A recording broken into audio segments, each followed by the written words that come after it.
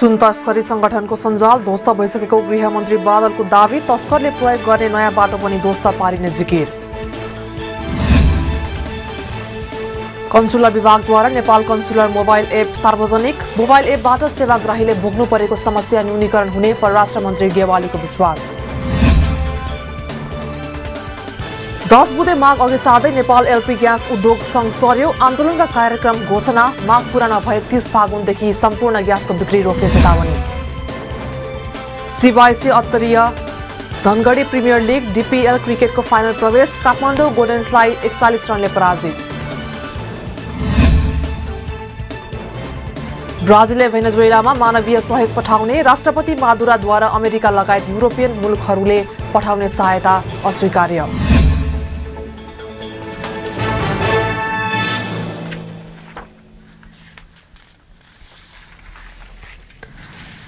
नेपालीको पहिचान राष्ट्र निर्माणमा हाम्रो अभियान। नमस्कार, फेवा समाचारमा यहाँलाई स्वागत छ। म सैलताज कुंवर। अब समाचार विस्तारमा। गृहमन्त्री रामबहादुर थापाले सुन तस्करी संगठनको सञ्जाल ध्वस्त भइसकेको दावी गर्नुभएको छ।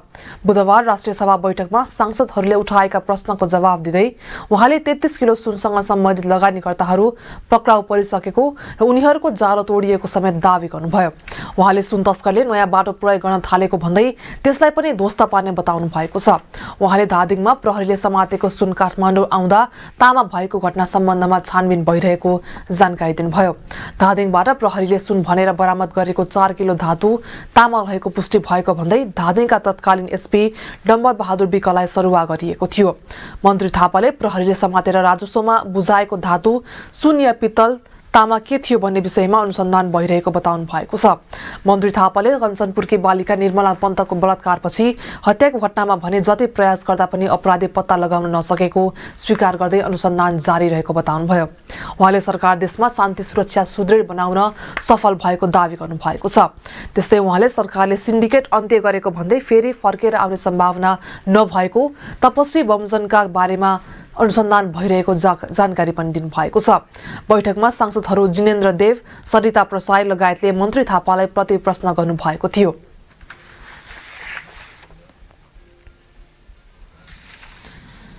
परराष्ट्र मन्त्रालय अन्तर्गतको कन्सुलर सेवा विभागले जनतालाई छिटो, सुलभ र पारदर्शी सेवा दिनका लागि नेपाल कन्सुलर मोबाइल एप सार्वजनिक गरेको छ। बुधबार काठमाडौँमा आयोजित एक कार्यक्रमका बीच परराष्ट्र मन्त्री प्रदीप गेवालीले उक्त मोबाइल एपको शुभारम्भ गर्नुभएको हो। सेवाग्राहीले अब मोबाइल एपबाटै आवेदन दिन सक्ने, आवेदनको प्रक्रियाको अवस्था, कुनै पनि गल्ती भए वा नभएको स्वयं हेर्न सकिने विभागले जनाएको छ। त्यस्तै मोबाइल एपबाट सार्वजनिक सेवाप्रतिको सहज तथा प्रभावकारी पहुँच हुने समेत विभागले जनाएको छ। मोबाइल एपको शुभारम्भ गर्दै मन्त्री गेवालीले सेवाग्राहीले भोग्नु परेको समस्या मोबाइल एपबाट न्यूनीकरण हुने विश्वास गर्नुभयो। त्यस्तै उहाँले समृद्ध नेपाल सुखी नेपालीको नारालाई साकार पार्नका लागि सरकार प्रतिबद्ध रहेको धारणा राख्नुभयो। वैदेशिक रोजगारीमाथि अर्थतन्त्र निर्भर रहेको अवस्थालाई सरकारले अन्त्य गर्न चाहेको भन्दै उहाँले त्यसै सिलसिलामा रोजगारी कार्यक्रम सार्वजनिक गरिएको बताउनुभयो। उहाँले सम्पूर्ण शक्ति मुलुकको आर्थिक विकासमा लैजाने सरकारको सोच रहेको र करबाटै मुलुकको अर्थतन्त्र धान्ने प्रयास गरिने बताउनुभयो। नेपाल कन्सुलर मोबाइल एपका कारण विदेश स्थित नियोगमा कागजी काम कारबाहीमा न्यूनतम आउने, अभिलेख व्यवस्थापनमा सहजता आउने, आवश्यकता अनुसार रिपोर्ट निकाल्न सक्नेछन् भन्ने कन्सुलर विभागलाई सेवाग्राहीप्रति थप जवाबदेहिता तथा उत्तरदायी बनाउन सहयोग पुग्ने विभागले जनाएको छ। त्यस्तै घाइते मृतकको क्षतिपूर्ति बापत प्राप्त हुने रकमको विवरण पनि अब पारदर्शी हुने विश्वास विभागको रहेको छ। कर्मचारी समायोजन विधेयक 2075 राष्ट्रिय सभाबाट सर्वसम्मतिले पारित भएको छ। प्रतिनिधि सभाबाट सन्देशसहित प्राप्त उक्त विधेयक बुधबार बसेको राष्ट्रिय सभाको बैठकले पारित गरेको हो। संघीय मामिला तथा सामान्य प्रशासन मन्त्री लालबाबु पण्डितले सो सम्बन्धी प्रस्ताव प्रस्तुत गर्नुभएको थियो। बैठकमा उक्त विधेयकमाथि सांसदहरूले राखेको प्रश्नको जवाब दिँदै मन्त्री पण्डितले संघीय संरचना अनुसार कर्मचारीका व्यवस्थापन गर्नका लागि सरकारले विधेयक ल्याएको जानकारी दिनुभएको छ। बैठकले केही नेपाल ऐनलाई संशोधन गर्ने विधेयक 2075 लाई समेत सर्वसम्मतिले स्वीकृत गरेको छ। त्यस्तै नेपालको संविधान अनुकूल बनाउन केही नेपाल ऐनलाई संशोधन गर्ने विधेयक 2075 समेत दफावार छलफलका लागि विधायन व्यवस्थापन समितिमा पठाइएको छ। बैठकमा विधायन व्यवस्थापन समितिका सभापति परशुराम मेगी गुरुङले विभिन्न विधेयकमा समितिमा भएको छलफलको प्रतिवेदन पेश गर्नु भएको थियो। राष्ट्रिय सभाको अर्को बैठक यही फागुन 12 गते बोलाइएको छ। संघीय समाजवादी फोरमका सांसद प्रदीप यादवले व्हाइट बडी विमान खरिद प्रकरणका दोषीलाई कारबाहीको दायरामा नल्याएको भन्दै आपत्ति जनाउनु भएको छ। प्रतिनिधि सभाको बुधबारको बैठकको विशेष समयमा उहाँले सार्वजनिक लेखा समितिले प्रतिवेदन दिएको 1 महिना भन्दा बढी हुँदा प्रतिवेदन सार्वजनिक नभएको र कारबाही अगाडि नबढेको भन्दै आपत्ति जनाउनु भएको हो। उहाँले यस्तो ठूलो भ्रष्टाचार हुँदा पनि सरकार र प्रतिपक्ष दुवै चुप लागेको भन्दै आश्चर्य व्यक्त गर्नुभयो। यादवले प्रतिवेदनमा उल्लेख भएका व्यक्तिहरू अझै पनि कार्यक्षेत्रमा नै रहेको भन्दै आपत्ति जनाउनुभयो। उहाँले संसदीय समितिको प्रतिवेदन सार्वजनिक नभए सदनप्रति जनताको विश्वास गुम्ने धारणा पनि राख्नु भएको हो।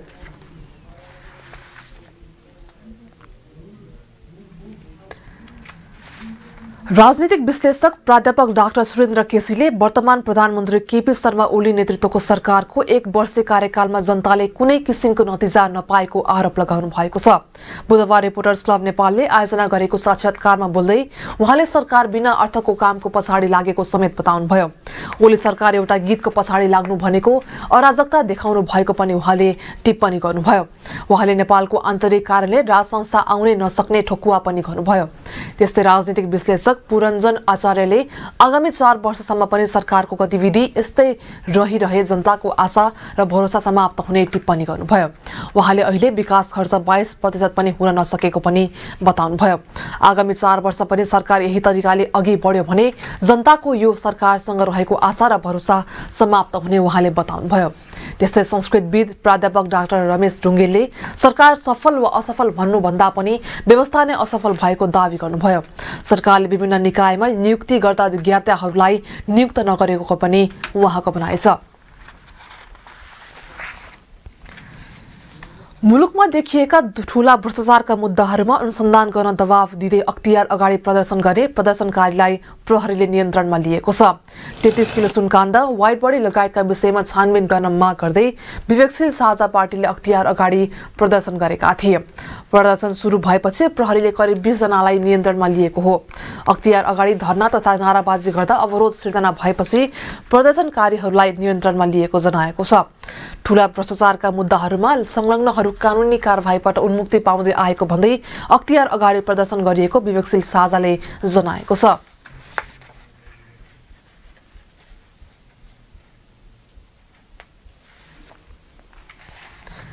देशभरका पत्रकार पोखरामा भेला हुने भएका छन्। नेपाल पत्रकार महासंघको साधारण सभा तथा विधान अधिवेशनको लागि सहभागी हुन देशभरका पत्रकार बिहीबार पोखरामा भेला हुने भएका हुन्। नेपाल पत्रकार महासंघ केन्द्रको आयोजना संघ कास्कीको व्यवस्थापनमा फागुन 9 र 10 गते पोखरामा हुने उक्त कार्यक्रमको अन्तिम तयारी पूरा भएको बुधबार पोखरामा आयोजित पत्रकार सम्मेलनमा जानकारी गराइएको हो। देशभरका 77 वटै जिल्लाबाट 1400 पत्रकार पोखरामा सहभागी हुने भएको महासंघ कास्कीका अध्यक्ष दिपेन्द्र श्रेष्ठले बताउनुभयो। उहाँका अनुसार उक्त अधिवेशनको लागि पोखरामा करिब 650 होटलका रुममा व्यवस्थापन गर्ने तयारी गरिएको छ। कार्यक्रम सफल पार्न विभिन्न 27 वटा उपसमितिहरूले आफ्नो जिम्मेवार वहन गर्दै गरेको अध्यक्ष श्रेष्ठले बताउनुभयो। विभिन्न पोखरामा नौमती बाजा गाजा सहित झाँके प्रदर्शन गरिने भएको छ। कार्यक्रममा करिब 10 जनजातिको झाँके प्रदर्शन गर्ने तयारी गरिएको महासंघ कास्कीका उपाध्यक्ष विमला भण्डारीले बताउनुभयो। उक्त अधिवेशनको प्रतिनिधि सभाका सभामुख कृष्ण बहादुर महराले गर्ने कार्यक्रम तय गरिएको महासंघ कास्कीका सचिव रामप्रसाद तिमिसिनाले बताउनुभयो। कार्यक्रमको अवसरमा गण्डकी प्रदेश सरकारको आन्तरिक पर्यटन वर्ष 2019 घोषणा गरिने भएको छ। नेपाल पत्रकार महासंघका केन्द्रीय अध्यक्ष गोविन्द आचार्यले देश पुनः संरचनामा गएसँगै महासंघमा पनि पुनः संरचनाको खाका अधिवेशनले तयार गर्ने बताउनुभयो। उहाँले श्रमजीवी पत्रकारको मुद्दामा नझुक्ने जनाउनु भएको छ। श्रमजीवी ऐन कार्यान्वयन गराउनेतर्फ उन्मुख भएको अध्यक्ष आचार्यले बताउनुभयो।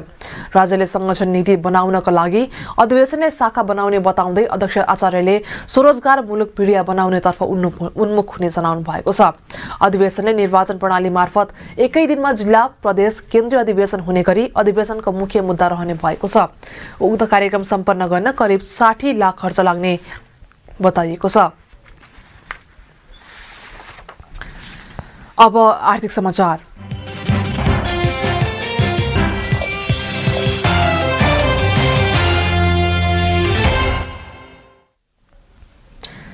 विभिन्न 10 बुँदे माग अघि सार्दै नेपाल एलपी ग्यास उद्योग संघले आन्दोलनका कार्यक्रम घोषणा गरेको छ। बुधबार काठमाडौँमा पत्रकार सम्मेलन गर्दै संघले कमिसन वृद्धि, उद्योगहरूको यथार्थ सञ्चालन खर्च, उद्योगको कार्यगत नोक्सानी, बीमा खर्च लगायतका माग गर्दै संघले आन्दोलनको घोषणा गरेको हो।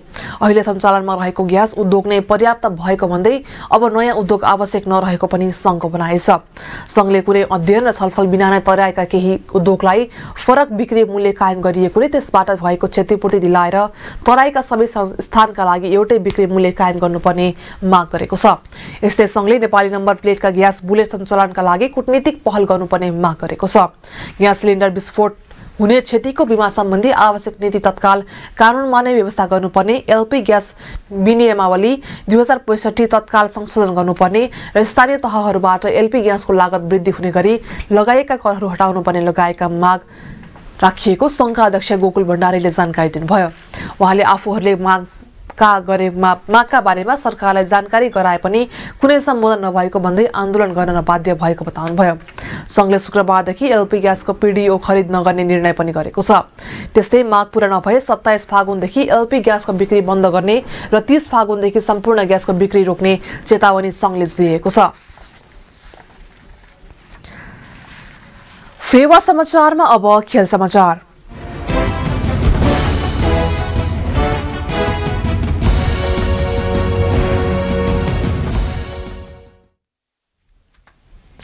सीवाईसी Attariya Dhangadhi premier league DPL क्रिकेटको फाइनल प्रवेश गरेको छ। बुधबार भएको खेलमा क्वालिफायर काठमाडौँ गोल्डेन्सलाई 41 रनले पराजित गर्दै अत्तरिया डीपीएल क्रिकेटको पहिलो पटक फाइनलमा प्रवेश गरेको हो। लिग चरणको अन्तिम खेलमा पनि अत्तरियाले काठमाडौँलाई 7 विकेटले हराएको थियो। ड्रिम फाप्ला मैदानमा 111 रनको सामान्य चुनौती पछ्याएको काठमाडौँ 18.3 ओभरमा सबै विकेटको क्षतिमा 69 रनमै समेटियो। काठमाडौँका कुनै पनि ब्याट्सम्यानले उच्च स्कोर बनाउन सकेनन्। गौरव तमोरले 26 रन बनाए। कप्तान ज्ञानेन्द्र मल्ल र योगेन्द्र सिंह कार्कीले समान 11 रन बनाएका हुन्। काठमाडौँले 2.3 ओभरमा 1 रन बनाउँदा पहिलो विकेटको रूपमा अनिल कुमार शाहलाई गुमाएको थियो। 4.2 ओभरमा 13 रन हुँदा कप्तान मल्ल आउट भएसँगै काठमाडौँ दबावमा आएको थियो। बोलिङतर्फ सन्नी पटेलले 3 र कमल सिंह ऐरी र भुवन कार्कीले समान 2 विकेट लिए। कप्तान दिपेन्द्र सिंह ऐरीले उत्कृष्ट प्रदर्शन गर्दै 4 ओभरमा मात्र 8 रन खर्चेर 1 विकेट लिएका हुन्। यसअघि टस हारेर पहिले ब्याटिङ गरेको अत्तरियाले निर्धारित 20 ओभरमा 8 विकेटको क्षतिमा 110 रन बनाएको थियो। अत्तरियाका लागि कप्तान दिपेन्द्र सिंह ऐरीले 33 रन बनाएका थिए। त्यस्तै सन्नी पटेलले 28 रन बनाउँदा शुभेन्दु पाण्डेले 16 रन बनाएका थिए। बोलिङतर्फ सूर्य तामाङ र अंकित दवासले समान 2 विकेट लिए। विजेता टिम अत्तरिया फाइनलमा पुग्दा काठमाडौँलाई दोस्रो क्वालिफायरको खेल खेल्दै फाइनल पुग्ने अवसर छ। महेन्द्रनगर युनाइटेड र रूपन्देही च्यालेन्जर्स बीच इलिमिनेटरमा प्रतिस्पर्धा हुँदैछ। दुई टिम बीचको विजेतासँग काठमाडौँ गोल्डेन्सले फाइनल प्रवेशका लागि खेल्ने भएको छ। अब अन्तर्राष्ट्रिय समाचार। ब्राजिलले संकटग्रस्त मुलुक भेनेजुएलामा मानवीयता सहायता पठाउने भएको छ। भेनेजुएलाका राष्ट्रपति निकोलस मदुरोको असहमतिका बीच ब्राजिलले मानवीय सहायता पठाउने तयारी गरेको हो। यसै हप्ताको अन्तिममा भेनेजुएलाका सीमासम्म मानवीय सहायता पठाउने तयारी भइरहेको ब्राजिलका अधिकारीहरूले जनाएका छन्। ब्राजिलले पठाएको मानवीय सहायता भित्राउने र वितरण गर्ने जिम्मा भने त्यहाँका विपक्षी नेता हुवा गुइदोको भएको ब्राजिलका राष्ट्रपतिका प्रवक्ताले जानकारी दिनुभएको छ। भेनेजुएलाका राष्ट्रपति मादुरोले भने अमेरिका लगायत युरोपियन मुलुकहरूले पठाउने सहायता अस्वीकार्य हुने बताएका छन्। भेनेजुएलाले आफ्नो सीमा नजिक रहेको नेदरल्यान्ड्स अधीनस्थ कुराकाओ टापुसँगको सिमानाका बन्द गरेको छ। अहिलेसम्म कोलम्बिया हुँदै भेनेजुएला पठाउन लागि अमेरिकी सहायता सामग्री रोक्न समेत भेनेजुएला सफल भएको छ।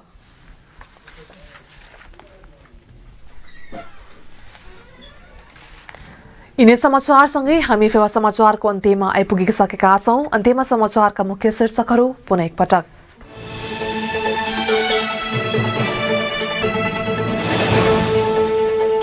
सुन तस्करी संगठनको सञ्जाल ध्वस्त भइसकेको गृहमन्त्री बादलको दावी। तस्करले प्रयोग गर्ने नयाँ बाटो पनि ध्वस्त पारिने जिकिर।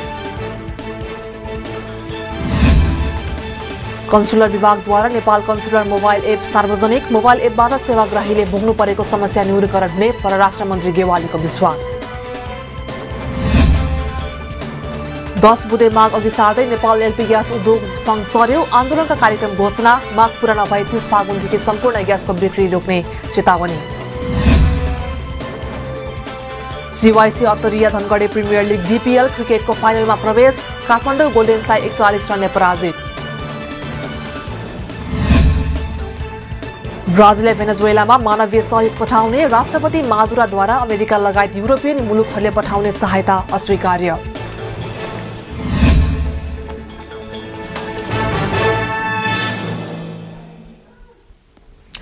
हवस् त यिनै समाचार सहित फेवा समाचार अहिलेलाई यति नै। बाँकी समाचार र कार्यक्रमका लागि फेवा टेलिभिजनको युट्युब च्यानल र फेसबुक पेज मार्फत पनि हेर्न र सुन्न सक्नुहुनेछ। राष्ट्र निर्माणमा हाम्रो अभियान जारी छ। तपाईँ फेवा टेलिभिजन हेर्दै गर्नुहोस्। नमस्कार।